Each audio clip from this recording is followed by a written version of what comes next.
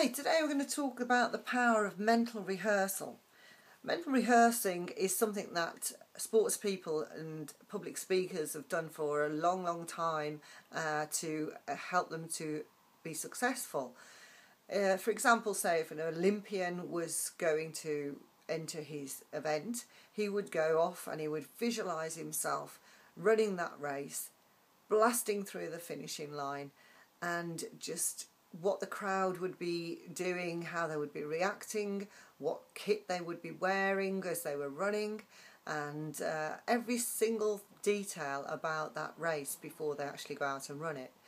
And this has led to many successes. So this is what I want you to do with your plan this time. I want you to think about the goals that you've already decided that you want to achieve. So I want you to fast forward to your end goal right now.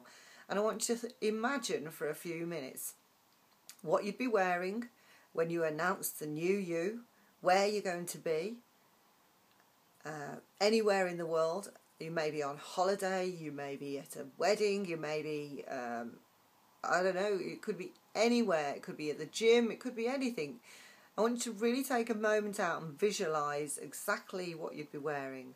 Who would be around you, what the area, the place, the environment's going to be like, if there's music playing or if there is food being served. Take for a moment and imagine what company you're in, and really just take moments and concentrate on that. It's prepping your mind and making you dreamline, and that's really important, because if you don't have a dream, then you can't have a dream come true, as I've said before.